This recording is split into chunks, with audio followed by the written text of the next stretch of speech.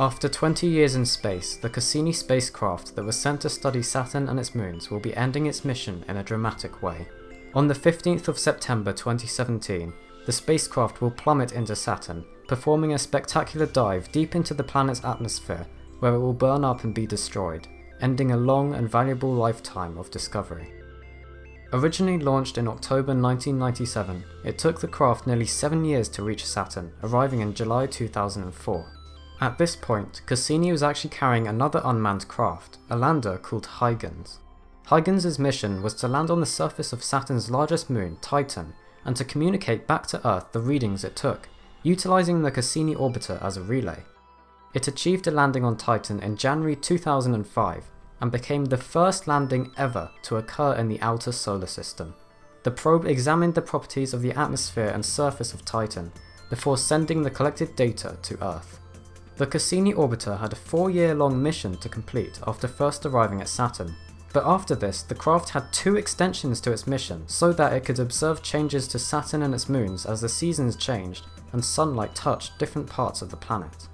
During its 2 decades of space exploration, this craft has been responsible for some truly incredible discoveries. Cassini discovered the first signs of water on Enceladus, one of Saturn's moons, where it took images that showed huge plumes of liquid erupting from the surface.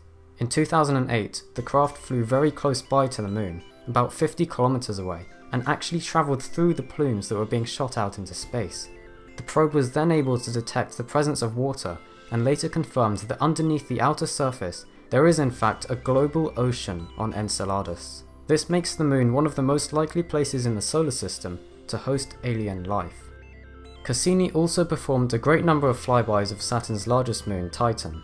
On its first encounter with the moon, it took images that showed clouds on the south pole that were made up of methane. On later flybys, the probe was able to confirm the presence of large lakes of liquid methane on the surface of Titan.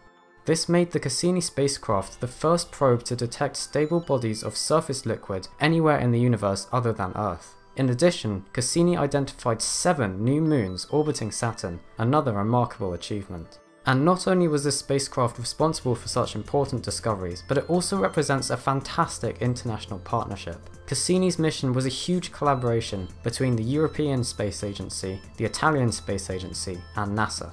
However, Cassini has been in space for such a long time that it has now almost completely run out of fuel. The operators of the craft have sent it on its final course, performing several dives between Saturn and its inner rings, trying to collect as much data as it can before it embarks on its final dive that sends it burning into Saturn. The reason for this dramatic end is to preserve the condition of Saturn's many moons, avoiding doing any damage to them with debris from the craft. Although its mission might be ending now, Cassini has made such important contributions to science and to our understanding of the solar system, and all the data it has collected over its lifetime has been put to good use, and will lead to countless new discoveries being made over the next few years about the incredible universe we live in.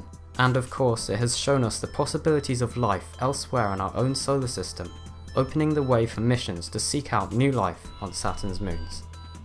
If you would like to learn more about our wonderful complex universe and the life we share it with, please remember to subscribe to the channel and share this video with your friends.